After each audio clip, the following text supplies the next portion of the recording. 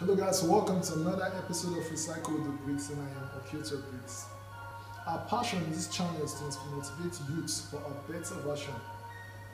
Today we're going to be recycling some lines by Zankuza and Mr. Kg, and the title Skeletal Moon.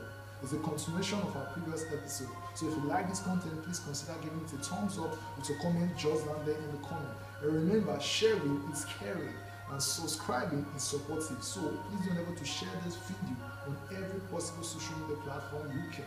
And more importantly, do subscribe.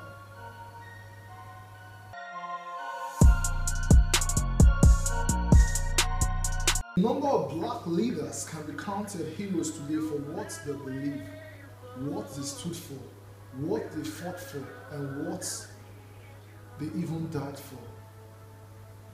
These black leaders, some of them include Mugabe, Abraham Lincoln, Desmond Tutu, Wangari Maathai, Martin Luther, and a host of them. These black leaders fought for something.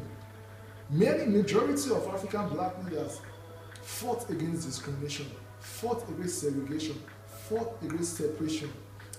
But of all these leaders, there is just this very one leader that came with the message of love, even to his death as well. He admonishes us to love one another, love your Lord your God.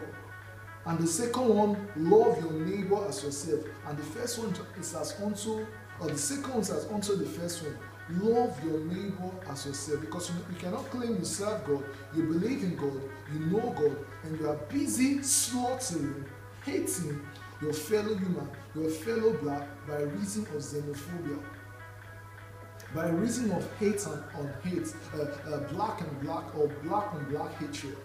He came with a message of love. Love your neighbor as yourself. Love your neighbor as yourself. He even died on this cause that we should love our neighbor as ourselves. This is the message he came to spread for the world. It's as if he understands or he foresaw xenophobia, and he came just on time so that to tell us about love, that we should love our neighbor. He died on this cause, and it's a sad truth, or as a mystery rather.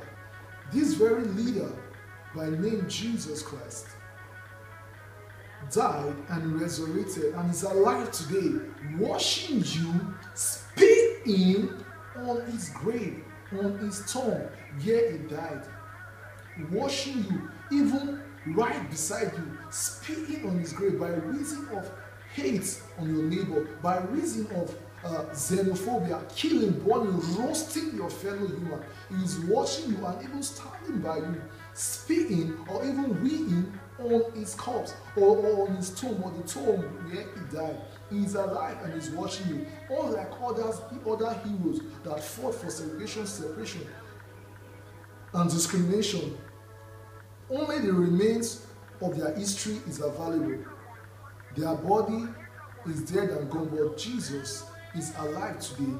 He is just by you, washing you, spitting on his corpse or his grave, or the tomb, where he died. His message is simple: love your neighbor as yourself. Did you know that this so-called xenophobia is a slam, like a door slam against United Nations global citizenship concept? And yet AU is saying little or nothing about it. United Nations is doing little or nothing about it. Even Donald Trump is doing little or nothing about it. Out of curiosity, I may just want to ask, does it mean this global citizenship concept will not work? As one meaning this concept may be, as expressed by Mehanasa in the United Nations Chronicle, and I read: climate change, organized crimes, rising inequalities, unresolved conflicts, mass displacements of people, global terrorism, infectious diseases, and similar threats Do not recognize border. Do not recognize border. Do not recognize Nigeria border from South African border. Do not recognize Nigeria border from American border. Do not recognize American border from Japan border. Then why then should we border ourselves with borders?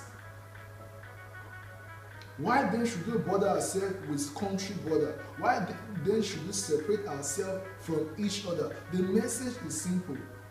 Love your neighbors.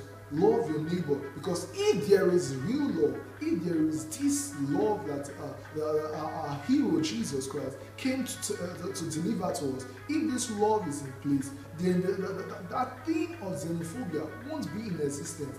That thing of black on black crime, or black on black hatred, or black on black hate will not be in existence.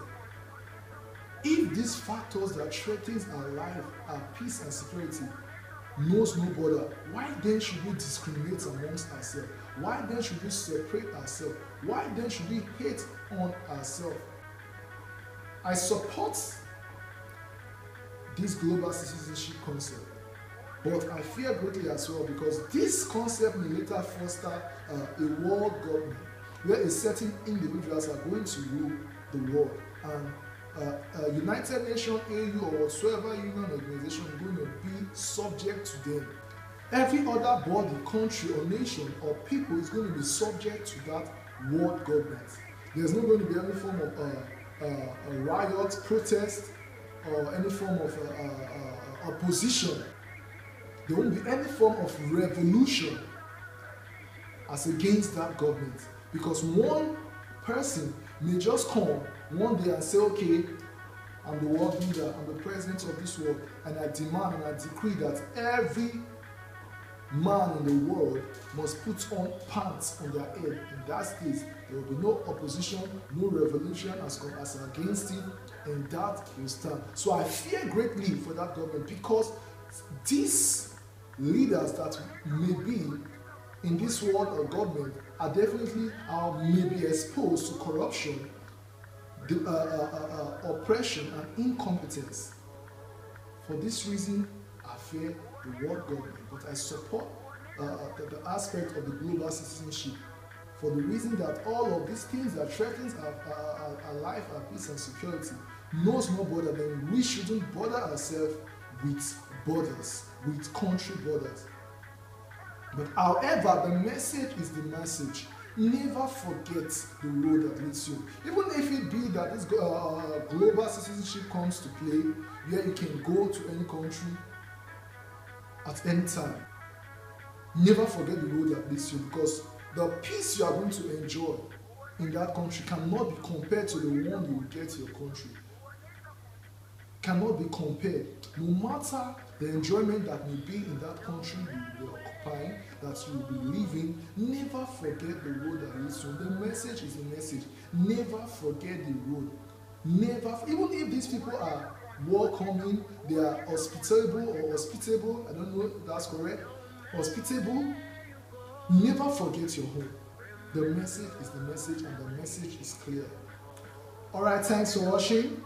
But before I let you go, question of the day: what do you think about a global citizenship and a world government? I want to hear your comments in the comment section.